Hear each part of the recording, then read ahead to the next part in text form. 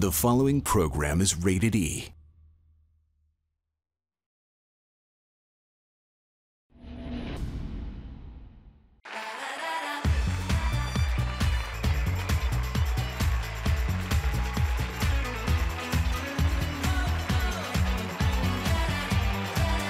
Today on Cityline, what women need to know before freezing their eggs. I wish I knew about it sooner. So I think education is the biggest thing. We don't realize you hit 30 and your fertility starts to deteriorate. The physical and emotional cost of becoming a mother. This is me in tears because that is what happens. Everything is heightened. Then we test out some viral fitness hacks to see if they really work. The claim is, improve alignment and posture, but also weight loss and get the six-pack abs that you've always been wanting.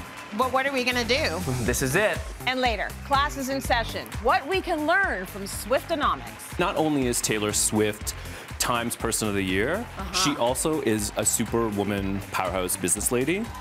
It's Cityline with Tracy Moore.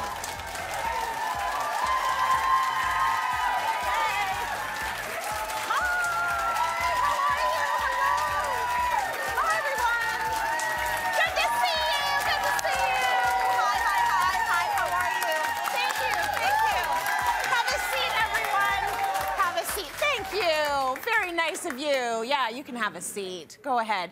I like that we tell you to wear color and you listen to us. Yes. You look so good. You look so good. The black's fine. It's okay. I don't want you to feel bad. You look so good, too. Everyone, welcome to Cityline. So let me ask you, do we have any Taylor Swift fans? Okay, good. We're gonna show you how you can channel your Swift star power to maximize your money. Yes, we're gonna get lessons from her. It's Wellness Wednesday, so we're gonna start off the show talking about a topic we hear from a lot of our viewers you want more information on. It is egg freezing. It's getting more popular as we have babies later. But what does it really involve? We're diving in as one Cityline producer shares her story, giving us the real deal on choosing to freeze her eggs. I'm 37 years old and my biological clock is ticking, and I knew that I wanted to be a mom, and I haven't met anyone yet. And when this opportunity came my way, I was like, I have to do this because I want the option. I want to know that, I could meet a person in 2 years, but I still have eggs that are 37 years old. It was a daunting sort of thing to take up. But Dr. Marjorie was really amazing and she was very supportive. This is antral follicular fluid, so the eggs are actually suspended within each of these follicles. Here we would have 1, 2, 3, 4. There's some immature ones, and then the larger ones are what are going to inform when I decide to get the eggs out. In terms of treatment for Esther, I had to plan a more aggressive cycle. I wrote the protocol in a way to optimize and maximize the number of eggs we could get out in one cycle. And that would entail that she come to the clinic about 4 or 5 visits for blood tests and ultrasounds to see how she was responding to the medication protocol that I wrote.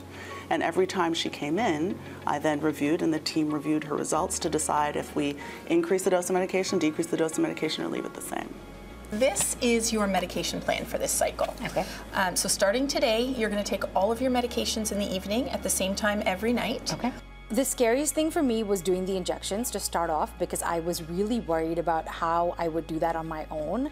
Take a new needle tip each day. I spoke to Kathleen and she kind of helped me understand what I was going to do for the next 14 days. And then you'll be back into the clinic on Monday. Okay. We'll pretend this is my skin, straight in. And she took me through how to inject myself, what was the medication, when do I take it. It does become...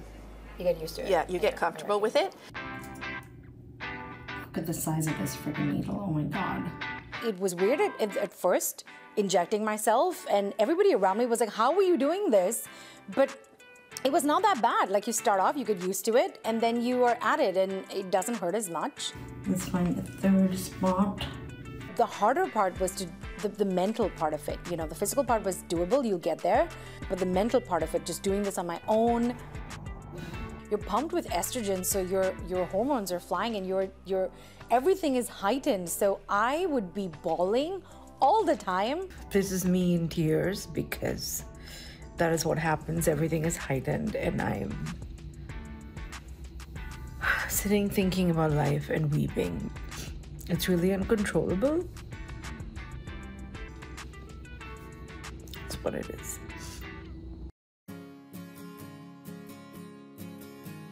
Okay, so this is today, and her lead follicles are ready. I think she's ready, so why don't we give her another dose, give her trigger shot tonight for Tuesday retrieval.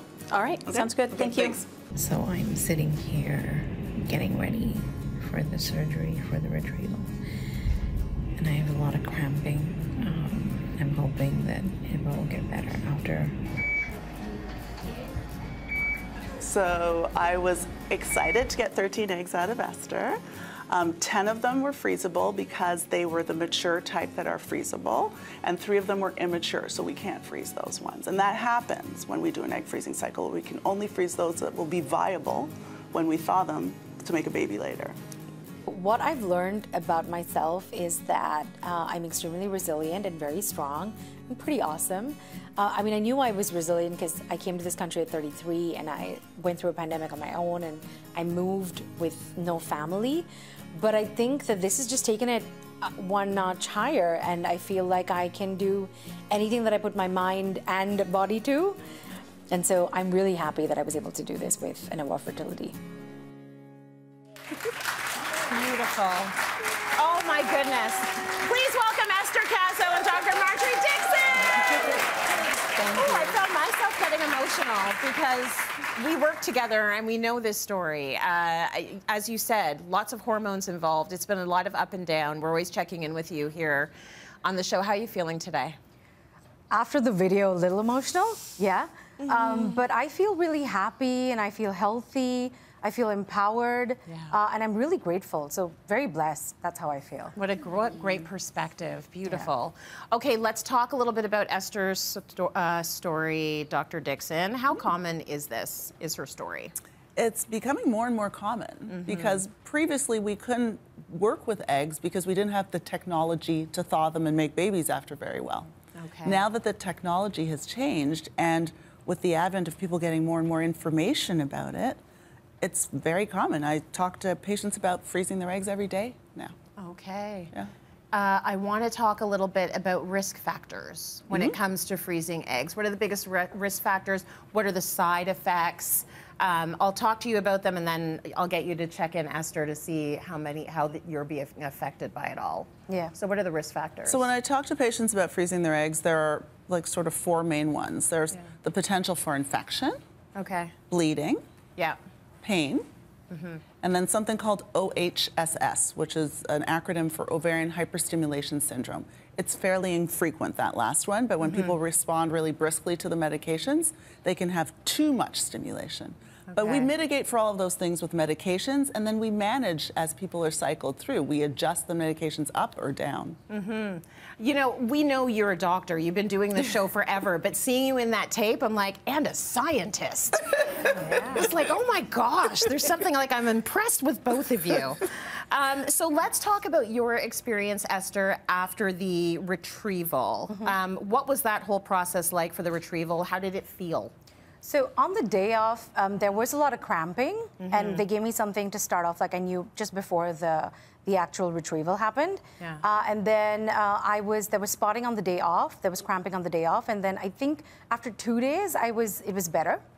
And I was on antibiotics, and I kind of took it easy. I rested it out for the next 2 weeks, just paid attention to my body, and yeah, it wasn't too difficult, and it wasn't too uncomfortable. You talk about feeling like you were sort of like full and heavy in this area. What's happening in there? So what happens is that because you've got all of these follicles in there, just, you know, you're on medication, it's growing and they're all there. All the eggs. All the eggs are there. They're not allowed to sort of ovulate. It gets really bloated and heavy. So it's a weird feeling. Like, I'd never experienced that before until I actually did this. But it's funny and it's weird, you know, and you're like, okay, something's happening. I don't know what's happening. And I'm just gonna let it be, because, you know, in a few days it'll be fine. I'm carrying around some precious cargo. And Yeah. lots of it. Right? Eggs, yes. Precious eggs. Did you recover quickly after the retrieval? Yeah, I think so. Like, after 2 days, I was absolutely fine. Came back to work. Everything was okay. Good. Okay, 10 eggs. Yeah. That's what you ended up with in the end, 10 eggs. So Would you call this process a success for Esther? Is this what you're looking for? Yes, absolutely. So I have to gauge what I'm expecting from a patient based on the blood tests that we do to anticipate their cycle. Yeah. And in full disclosure, I was a little worried about Esther because some of her parameters were lower than ideal. Yeah. But she is 37. Past Yeah. 35, we're considered advanced maternal age. So I was a little worried that we might get even fewer eggs. And she pulled it out in the last minute. She came out strong. And so she got 13 eggs. Yeah. 3 of them were immature. 10 of them were of the mature variety. Those are the ones that we freeze because we know that once we thaw them, they can be viable for future fertilization. And now what's the chance for pregnancies if you have 10 eggs? Okay, so you kind of stratify it by age. Okay. At age 37, if we have 10 eggs that we thaw, the likelihood of a take-home baby is about 50%. Okay. That also depends on the lab. So you have to know the ability of the lab where you are. The younger you are, under 35, if you thaw 10 eggs, your likelihood of a take-home baby in our hands at Inova is 60%. Okay. So the younger, the better. And then if you get older, past that, 38, 10 eggs only gives you a 40% of take-home baby. So the sooner you come, the better. Got it. All right. Talk to us a little bit about financing this whole process, because I think a lot of people are interested in finding out how long it takes and how much it might cost. So how long it takes, we take about the first 2 weeks of your cycle. We're capitalizing. Instead of ovulating once, we give you medications to make you ovulate as many eggs as possible, but you don't ovulate them yourself. We ovulate for you. Okay. The cost of a cycle now, Yeah. it ranges somewhere between $10,000 and $13,000. Right. But patients come to it in a variety of ways with a variety of financial tools. So sometimes people have benefits. For the big costs are the process, the procedure, the technology, and then also the medications. So sometimes the process is covered, sometimes the medications, sometimes both, sometimes none. Yeah. We also have financing. Sometimes people pay in installments over years, so it really is a variety. We have a patient care service that helps people navigate that because that can be somewhat daunting, but we like to help walk people through the journey, so we have that service available as well. And that's a case-by-case basis? Absolutely. Okay. Esther, you know, I loved hearing you say in that tape that you are strong and resilient and you're awesome. A lot of people don't know, like behind the scenes here on the show, we are all in each other's business. And we know that Esther came here with no family and has built a whole community and is now building your own family here in Canada. So what advice do you have for people who are thinking this might be something I want to try? I wish I knew about it sooner. So I think education is the biggest thing. We don't realize you hit 30 and your fertility starts to deteriorate. Yeah. 35 even more. So I would say get that test done. Test your fertility, see where you're at, and then start saving up for it if you think that that's what you want to do. And you know, it could be your career. You might want to have kids later. You might not have a partner. Whatever the reason is, get that test and then try and save up for it. Knowledge and then is do power. it. Yeah, knowledge is power. If I have one there, I've had the same conversations with people over years. Yes. And having the information is what the game changer is. Yeah. So that people are not at the mercy of their biology. Be proactive. Absolutely. Thanks, both of you. Thank you. Thank you, Esther. Thank you, Dr. Marjorie. We're going to take a quick break. Lots more Cityline coming up. You did so well. Coming up, are viral fitness hacks too good to be true? Half true, half false. It's because What you're is wishing. it? You're wishing that that's the case. Are we hoping that it was the answer? Yes.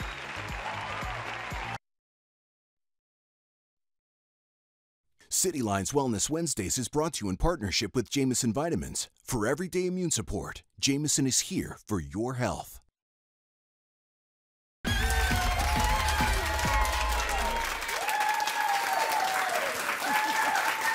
Welcome back.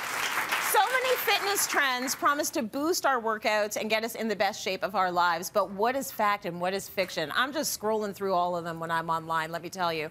Here to help us figure it out is Brent Bishop, fitness guru, personal trainer, gym owner, you know a thing or two. So how can we make sure we are following good advice when we're online, because we are being bombarded with like the most, you know, wild things happening at the gym and fitness advice? How do we know what's good and what's not? First of all, stop wasting your time on. No, I'm just kidding.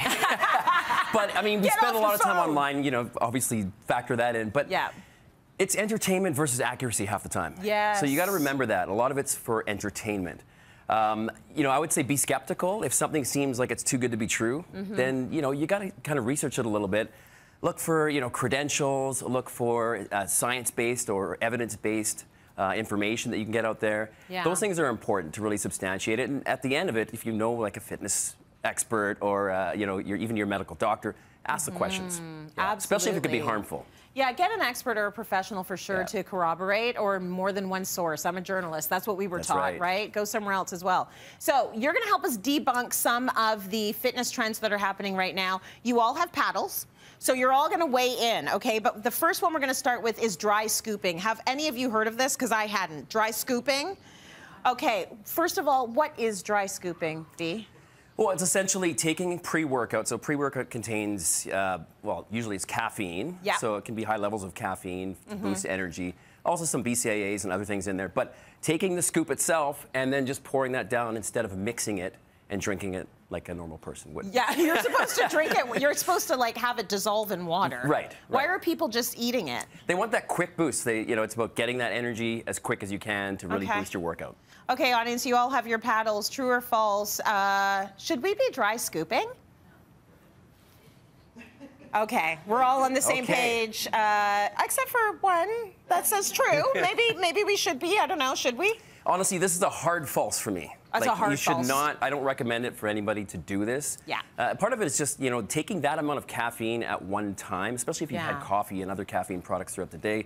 You know, your heart's racing, anxiety, restlessness, all these things can happen. Not only that, but then you also have the, you know, if you breathe it in, you can get something called aspiration pneumonia. So again, or choking hazard. So it can be dangerous. I'd recommend just take it like normal. And as a matter of fact, I'd take about half a scoop or a quarter scoop to start, because we all have different tolerances with caffeine. Totally, yeah. You gotta have to be a little bit careful about water, people. that. And mix it with water.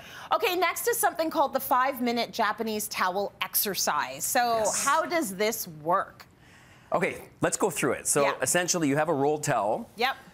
We're gonna have we're gonna right down onto the ground. That roll towel is gonna go right in the low back area, so right in your lumbar area. Any chance to take a nap on this show? Let me tell you. Well, what this is supposed to do, so extend your arms, extend your legs. You can touch toes and fingers, and the claim is, you know, improve alignment and posture, but also weight loss and get the six-pack abs that you've always been wanting. But what are we gonna do? This is it. So you do this 5 minutes. 10 times, 10 days for 5 minutes is what you're required to do. And are my abs becoming shredded right now? They're becoming like, that's interesting. Yeah. Okay, you all have your paddles. True or false? This towel exercise is the key to great abs. Well, we have a mix. Oh my gosh, a lot of you are saying true. We have a mixture of responses. Half true, half false. It's because you're wishing. You're wishing that that's the case. Are we hoping that it was the answer? Yes, me too. Unfortunately, lying for 5 minutes for 10 days with a towel under your back is not going to give you six-pack abs or help you with weight loss. It may improve your alignment and your posture and stretch out your flexors a little bit. So it's not a bad thing. It's not something you need to stay away from. But just what it's doing is not six-pack abs. It'll feel good if you've just woken up and you sleep all mangled like I do to stretch your back out. Absolutely. But there's no way you're creating abs. Abs are actually made in the kitchen. In the kitchen. It's what you eat. That's really what's going to make your abdominal muscles. Okay, here's another trend. I'm excited about this one. It's called floor time. Floor time, like the babies have tummy time. Now. This is floor time? This is floor time. Is this the whole trend? So the trend is sitting on the floor more often than you know, just sitting in a chair, for example, is going to improve your posture, improve your mobility, and also enhance your longevity. I'm going to live forever because I'm always sitting on the ground at home. I've skipped the couch all the time and sit on the ground. You guys tell me, do you think that we should be sitting on the floor more? I'm going to say true. I don't know if it does anything, that's almost 100% true there. Yeah, is it going to make us live longer? Yeah, I mean, there's a lot of truth to this. So, you know, sitting in different postures, again, you have to be aware of your posture when you're sitting. It's not about being slouched. Yeah. So that's one of the benefits, is it gives you more awareness of postural awareness. So you're using your core, your low back, those muscles more often. So I think, yes, improving your posture, possibly helping with a little bit of mobility based on your seated position. Okay. But for a longevity standpoint, what's the most important here is the getting up and down from that position. Ooh. Right? So the more you sit, the more you have to get up and down, the more you focus on your mobility. There's something called SRT, which is a sit to raise test that you can do. Okay. So essentially, you start at 10, score of 10, and then every point you put down on the ground to get up removes a point off that 10. So here, that's if I get up with one hand, that's a 9 out of 10. That's amazing. Right, so some people may need to do two hands, a knee. I would do like this. Yeah. You're still on the ground, though. But that's gonna be much more related to. Actually, that's great that you're doing the movement too. That felt really good. Right? Yeah. But longevity, mobility, balance, all these things are important to get up and sit down. So if you do this over the ages, yeah, it's going to help you. Yeah. Okay. Getting up is a big thing, and I think that it's something we all need to practice. Absolutely. Like I know we do it at the gym with kettlebells, but like just getting up is a thing. I want to talk about exercise snacks. We do not mean food. We've talked about this before. So what's an exercise snack? These are essentially small little bursts of exercise, 1 to 10 minutes that you do throughout the day. Okay. There's an example here. I mean, doing this 30 seconds of each of these exercises you're seeing, maybe for 3 rounds, in under 5 minutes, you've completed a workout that's got your heart rate up, got you focusing on balance, strength, and all those things. And I think the positive of this is, we'll see what people say first, and I'll give you the positive. What do you think? Is an exercise snack a thing that we should commit to? I'm going to say true. Brush your teeth and do this. It's just most people. It's just a little snacky. Real quick, we run out of time. Combine the movements. But it's good? It's good. So, you know, for those who lack motivation or who have a busy schedule or it's daunting to do 30 minutes, why not break it up into 10-minute segments? Right. It adds up. Exercise adds up. So it's effective. It's healthy. Let's do that. It absolutely is. B, thank you so much. Let's take a break, everyone. Stay with us. It's working. It really is. Coming up, using Taylor Swift's success to help us rethink our finances. And we can never, ever, ever get back together with our old mindset, our old money mindset, now that we have a new one. Love it.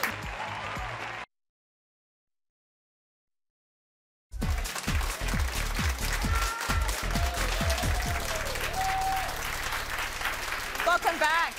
Taylor Swift, let's talk about it. Her effect on the economy is huge. So here with money and career lessons we can take from this successful songstress is David Lester. Give him some love. David, I'm excited about this. This is the only way I kind of want to talk about money. So can you break down Taylor's impact in numbers? I sure can. And not only is Taylor Swift Times Person of the Year, she also is a superwoman powerhouse business lady. They really should change GDP to GDT, you know, gross domestic Taylor, because you should see these numbers. So first of all, 2.2 billion in ticket sales in North America, huge. 250 million just from her AMC concert that was playing in the AMC theaters that she negotiated herself. 200 million streaming, another 100 million from Spotify. You can see that she is, you know, a whole environmental system herself. She totally is. She's like a nation state. She really is a nation state. That's what kind of money she demands. And then indirectly as well, the ripple effects are huge. So every ticket holder spends around $1,300 in local restaurants, hotels. You can see that the bracelets, you know, they have like her cat's names. The friendship bracelets, exactly. Michaels and Etsy's are going through the roof with their sales. I think it was like 5.5 million through Etsy just for these bracelets, which is completely insane. And then also she supports her friends. We have Kristen Juszczyk with their puffy jackets. She has a deal now with NFL. She gained like 500,000 followers on Instagram. Oh my gosh, what can I make for Taylor Swift? Yeah, seriously, how do we get in here? Incredible. And sorry, was there anything more in terms of numbers? And then, of course, NFL, now that she's been dating Kelsey, 2 million NFL viewers have been added to their roster. So it's huge. The ripple effects are really big. Who's this Travis Kelce guy? Just joking. It drives my husband crazy when I say that. I'm like, now we know who he is. He's like, we've always known. Okay, so Swift-onomics. It's a thing, and what we want to talk about right now is how we can apply Taylor's money, the way she is with money into our own lives, her mindset, really. So you say we have to market ourselves. That is the first step. That is. The first step is marketing yourself. So people see dancers and singers and performers just for them, but I think she has such a huge following because of her integrity, and what she shows herself on TV is who she is behind the scenes when the cameras turn off and when she's not singing and dancing and doing these things. And so we want to be the same type of person when we have our own businesses, when we're negotiating at work. You really want to show the integrity and build that brand that you are coming in early you know, leaving late, leaning in at meetings. You really want to show who you are so that people want to work with you and want to do business with you. Yeah, and like, don't be a jerk. Exactly. Because that's not part of her brand, right? Not at all. She's looking out for the people around her, and I think that counts. Absolutely. And she's like a jerk head basher. Like, you see what she does in the next point. Okay, all right. Well, we go. should also be ready to advocate for ourselves, just like Tay-Tay. That's right. What's your example? So, talking about jerks, the private equity fund and also Scooter Braun allegedly went in and tried to grab her masters. And she was like, hells no. And she went back in. She re-recorded all of her 6 albums, which have broken sales records. Even on TikTok, when one of her old versions was viral, she quickly recorded the new Taylor version and sent it in there and told all her fans to please be downloading this so that, you know, that these private equity people had nothing to do with her success, aren't profiting from all the success she has. Amazing. And then because she has a solid brand and people like her, her fans are like, we're only going to listen to Taylor's version. Exactly. So that money goes back into her pocket. So that's also about being not a jerk. Absolutely. So talk to us a little bit about having different revenue streams. Yes, and you can see that Taylor does this too. Not only does she have the AMC movie contract and the merchandise and the tours and re-recording and owning her own masters, but she has all these different streams of income. So if one goes down, she has other ones. And we can do the same thing in our own personal lives. In this Airbnb life that we're living in, we can go ahead and rent out a laneway, or if you have a basement, or if you have your own business and there's wall space, like get artists or someone in the community in there, and you can get different streams of income from the things that you already own. Yes. Even now, with cars, like you can have, there's Airbnb for cars too, that if you're not using your car, if you're away for a bit, you can rent that out. Or if you have a cottage. I didn't know that. Yeah. That's good for the environment too. Like, let's share these things instead of buying new ones. Absolutely, and all these extra streams of incomes. Even once you build a bit of a nest egg, you can create dividend income from it. And there's all these ripple effects to that. Dividend income is tax preferred, so you really want to set up these little. When we were kids, we learned that we were going to have one stream of income, and that was it. And then we really have to look to Taylor and other successful entrepreneurs and get a bunch of streams of income. So if one goes down, then we have other ones to support ourselves. For sure. Okay, let's talk about giving back. Yes. So Taylor does this. She does this on her tours. She does this just in her life. What are some of the things she's giving back to, and why should we do this? For sure. It's amazing. During COVID, she would be looking at her Twitter feed, and if someone couldn't pay the rent, she'd hop in and Venmo them money, and so they'd be able to pay their rent. I saw this one lady want to go, her dream was to go to university, and she cut the check for her to go to university. And it's genuine. It's like coming from, you know, you can see the screen grab where it's coming from. It's coming directly from her. And we can do the same in our own personal lives and build that brand. Not only is it great to network, because if you're on a board of directors of a philanthropical topic that you're interested in, you'll have great networking connections. You can also, if you give money donations, there's a tax back for that. And so you're really walking the walk. You're not just, you know, it adds just like the overall brand, just like Taylor does, and makes you feel a little bit better. Absolutely. It makes you feel good. It's an abundance mindset. The more you have, the more you have. Give as much as you can. It'll all come back to you. Absolutely. The only caution I would have, children that are watching the show, you don't need to be a billionaire. It's really hard to be an ethical billionaire. Just make enough and give away enough so that you can live a good life. Absolutely. But great tips that we got from Taylor. It's more about the mindset, right? It's more about the mindset than the actual dollars and cents, and right? now that we have a new one, we can never, ever, ever get back together with our old mindset, our old money mindset, now that we have a new one. Love it. Love it. Here for it, David. Thank you. Let's go to break. We got more coming up. Never, ever, ever, ever. Back together. Coming up, stress-free, budget-friendly meal ideas that utilize your whole pantry. One of those ingredients, Tracy, are potatoes, and Canadians waste over 2 million potatoes every single day. How dare we? Why? I mean, potatoes become fries, everybody. Right. Come on. Exactly.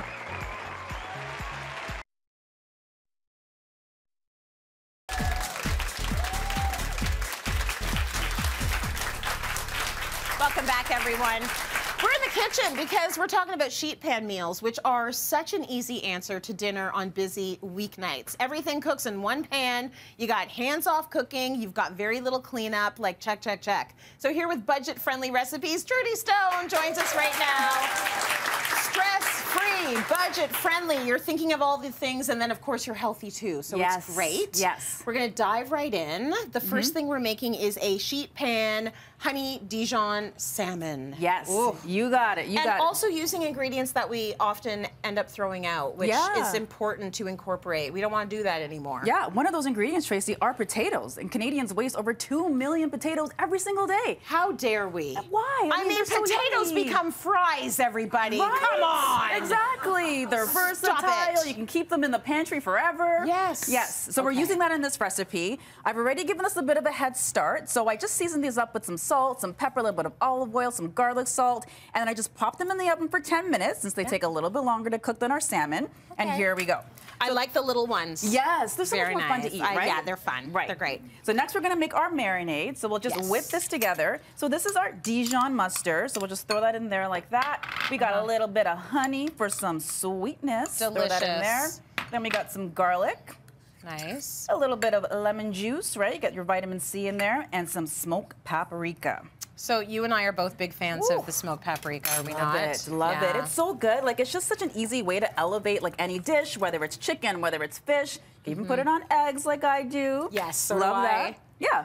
So the next thing we want to do after the potatoes have been done cooking, we want to just take the salmon, we just want to throw it on the sheet pan, okay? It doesn't have to be fancy. We'll just throw it on there like that. And please notice that she's using parchment paper, so this is going to be way less to clean when we're done this. Ain't nobody got time for scrubbing, no. Tracy. Come on. No, thank come you. on. All right, so I'm going to use this brush, and I'm just going to brush on this marinade. You can just pour the sauce on, but for me, I'm a little bit of a perfectionist. I don't want the sauce everywhere. Okay. So I just like to brush it on like that. You do you, honey. Right. And then we got some asparagus, which is in season right now. So we're just going to just drizzle that with a little bit of olive oil. We got a little bit of salt. We got a little bit of pepper. And then we just want to just, you know, kind of mix this all together like so. And then we just want to throw it on the baking sheet. Again, you know, you got home late, you don't got a lot of time, you just pop it on there however you can. This is perfect. You got everything you need in this meal. Right? So we're going to throw it in the oven. Throw it in the oven. So let's open this like that. You want to grab that one? Yeah, we'll take out our final dish. Amazing. Ooh, yes. Dinner for everyone. You've got your protein, you've got your carb, you've got your veggies, you are set. This is, I mean, I grew up eating like this. Yeah. You know, like things have gotten so complicated in the kitchen. That's all you need for a proper meal. Exactly. It's good. Right. Okay, moving right along. We're going to do... We're going to be doing some... Gyro? Yes. Yes. Okay, so we're doing Greek. Greek, which I love. I love Greek food because I just love like the freshness, the brightness, everything going on. So much flavor. So we got some Greek yogurt, threw in some olive oil. Nice. Putting in a little bit of lemon juice in here. And then we got a variety of spices here, some oregano, some smoked paprika, a little bit of garlic powder. We just want to throw it in like that, and then we just want to whisk this all together. Again, like super easy, right? I feel like the spices you add are the things that turn the meal from something healthy to something healthy and delicious. Yes. So do the combination that you love, but I like getting new ideas for things to put on my food. Yeah, so thanks for that. And then we're going to put in the chicken. Yeah. So a great thing about Greek yogurt, Tracy, is that it's a great meat tenderizer, which means it's going to lock in all the juices of that meal, keep your meat nice and juicy. Nice. So we just want to toss it in the, you know, in the mixture like so. Do you care if you're using like breast, thigh? You know, do you have a preference? Whatever you want. For me, I just use whatever's on sale, really, to be honest with you. And that's what makes this a budget-friendly meal. Use what's on sale, and then you're also like chopping it up into like slices or chunks. So rather than serving one chicken breast per person, you're chopping it up into chunks. You know, your dollar and your meat's going farther. Very smart. So we throw that on there. We just want to just pop on some onions like so. Throw it in the oven. Boom. Then you got your gyros right here. Oh, this is so good. So she just added some tomatoes, some cucumbers, some lettuce, and we have some pita, and you have got dinner. It is served, or lunch, whatever you want it for. Beautiful. Okay, last things, we're gonna do a smoky portobello mushroom fajita. Oh yeah, I love it. For the plant-based lovers in the house, anybody like that plant-based diet like me? That would be me. All right. That would be me. This is for you. All right, so we're using this portobello mushrooms, okay? I love these because these have a similar texture to meat. So these are great in things like fajitas, veggie burgers, that sort of thing, all right? So what we want to do is we want to cut up our portobello mushroom, cut up our bell peppers, throw it on the baking sheet, get a little bit of olive oil, just kind of drizzle that on like so. And this is just like a little mixture of like a lot of different spices. So we got some chili powder, we got some onion powder, I think some chipotle in there, a little bit of salt, a little bit of pepper. I like the chipotle. Just mix it all together like that. And Tracy, I'm gonna get you to just throw this baby on. Sure. Just throw it on there. And then if you want, it smells good, Trudy. Right, it has like kind of like a smoky kind of flavor to it. I love that. Yeah.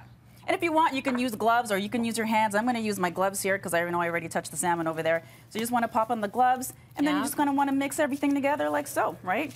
Mix it all together. You know, portobello mushrooms are something I do not buy enough. Oh, they're so good. And they're so good, So especially good. when you're looking for plant-based protein sources. Yeah. Like mushroom's going to give you a lot of good nutrients there. Yeah, for sure. So pop it in the oven, 20 minutes. When it's done, it looks like this. Put on some avocado, a little bit of lime juice, good to go. Beautiful pitas there and tortillas. Very nice. Everything you need and easy cleanup. Trudy, thank you for that. All of the amazing recipes we've got at cityline.tv. We're going to go to break. We got more coming up, though. Stay with us, everyone. It looks so good.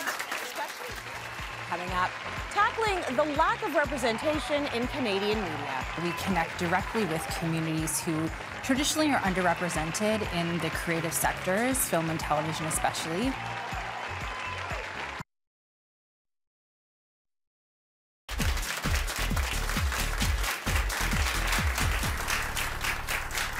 Welcome back, everyone. The lack of diversity in the Canadian film and media industry is an ongoing problem, but there are people working hard to fix that. Here to discuss the road to change is Alexis Ramgalam, and the managing director of POV Film, and cinematographer Ashley Iris Guild, joining me now in studio. So good to have you both. Alexis, I'm going to start with you. Tell me a little bit about POV's mission to increase representation in these industries that I've mentioned. Well, thanks so much for having us today. This is really great to be able to talk about this. Yeah. So POV is an organization that's been around since 2007. We operate in a really interesting space where we connect directly with communities who traditionally are underrepresented in the creative sectors, film and television especially. And we work directly with industry as well to make those connections between the communities that we work with and this incredible industry that exists here in Canada. And we do that through running training programs, and we also just, try to create those access points for folks to enter into the industry. Because it's all about access. Like it's very insider baseball, all of these television shows and films, and if you don't know someone on the inside, you're not getting in. It doesn't matter how talented you are. Exactly. So Ashley, I think this is pretty cool. You went through this program several years ago. Yes. Tell us about your time at POV and tell us about your experience in the industry after you went through the POV program. Okay. Yes, I did POV a couple years ago, and it was amazing. I think for me, the main benefit that I received from POV was just like the resources. Because for me, it's like I didn't have access to like cameras and like lenses and all the gear type stuff.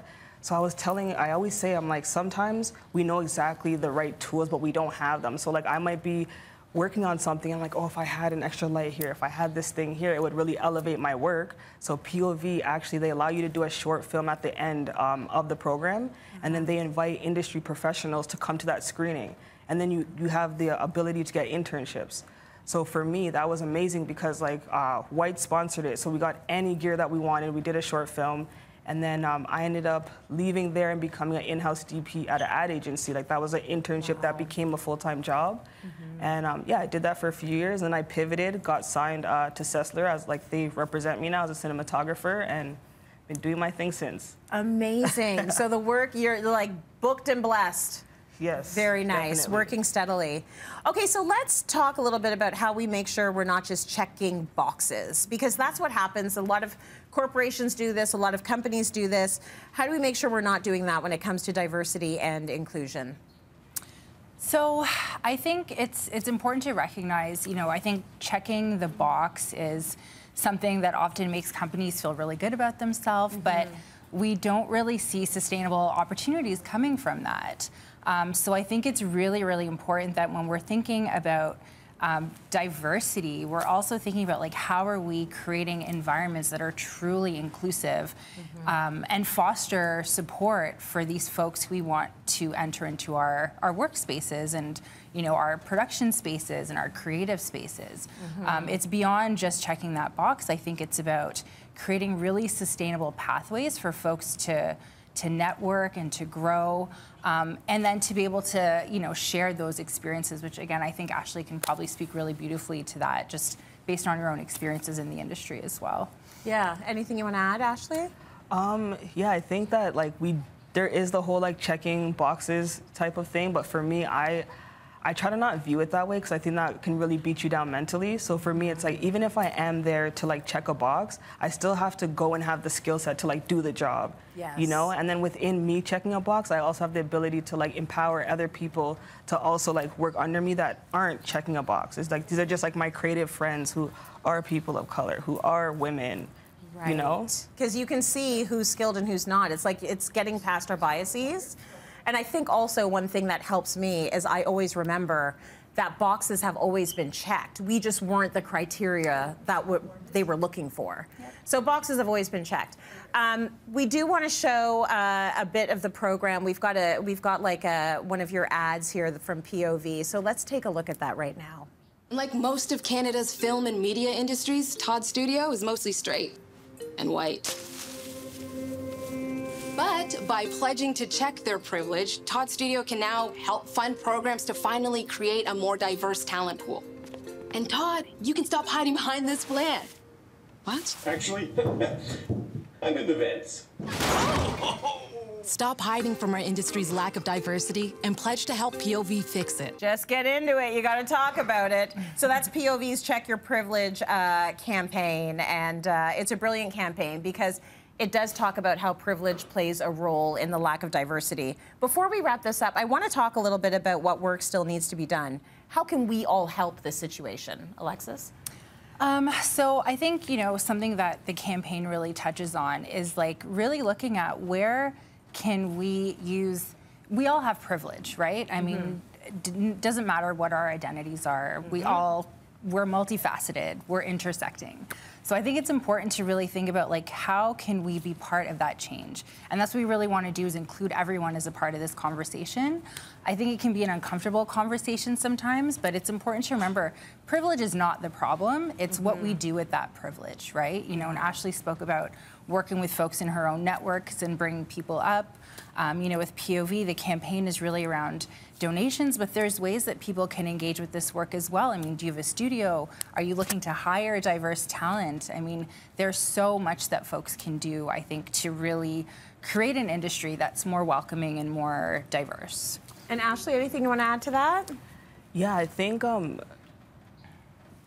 there's one part of it where you can donate, but I think also to create change, you have to kind of do it from the inside out.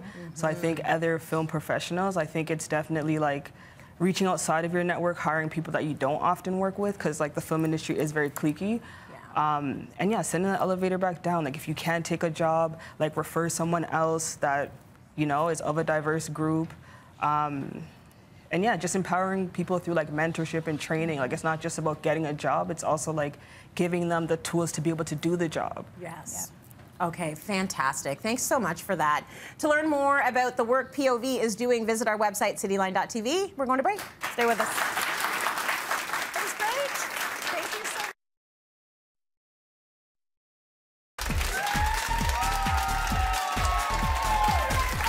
That brings us to the end of the show. Thank you, as always, to our incredible experts and to everyone watching at home. We love that you join us every day. Our audience here in the studio, you're fantastic. Thank you. And we will see you all tomorrow for Home Day, everyone. Have a good day.